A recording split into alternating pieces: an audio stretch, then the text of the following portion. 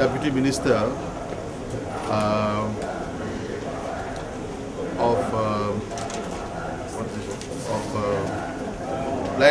Minister of Land and Cooperatives, Dr.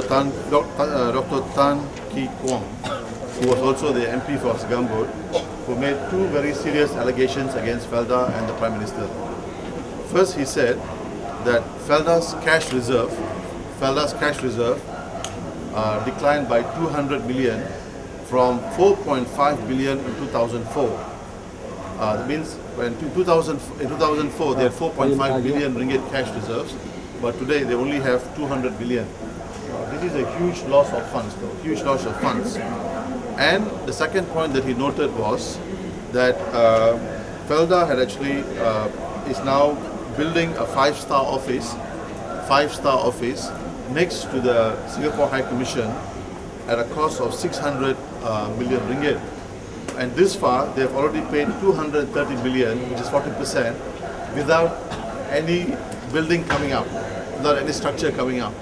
So therefore, the question is, how are you giving a company so much of money? And the company that they're giving it to is actually Nazar TTDI, which is a famous construction company linked to UMNO.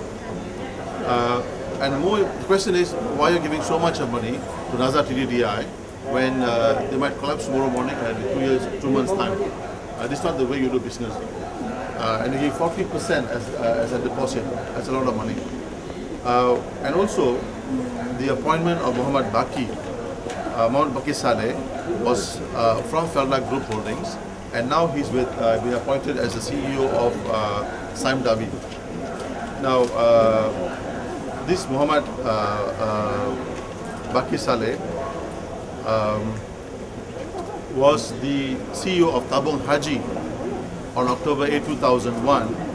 And he was the member of the Pilgrimage Fund Investment Advisory Panel. And in 2002, Tabung Haji had a major financial scandal of $169 million. And they lost about $165 million in high-risk investments. The point is now that the same person who is supposed to clean up Sime Davi is now also linked with money that has been lost by Felda.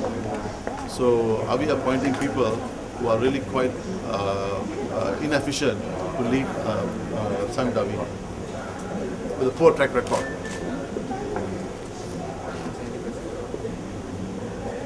But this story actually you can see in Free Malaysia today. It appeared yesterday. And I think it's a very serious issue given that Sime Davi had made losses, which is a GLC, government-linked company, and now you have Felda, which is also a government-linked company, also potential irregularity. And tomorrow, members of the Pakatan Rakyat would make a report with MACC on this matter. And actually we call upon MACC to start investigation, and tomorrow we will make a report against Felda.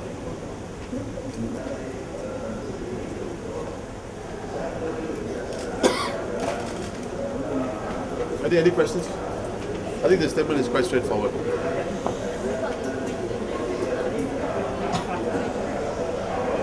But the appointment is the prerogative of the company itself, so we can't do anything about it. But the point is, he has actually been linked with a financial scandal. A member of the panel of the company linked to the financial scandal. So therefore, there is an issue here. And the person who is supposed to take over for Sime Davi needs to be a person who is above board, and a person who knows how to manage enormous amounts of money. And when he was in the board, Tabung Haji lost 65 million ringgit in high investments, or risky investments. Any questions? I don't think he has. But I will invite him to join us tomorrow to make the report. About 10:30. But depending on Dr. Tan. But we'll make a report tomorrow.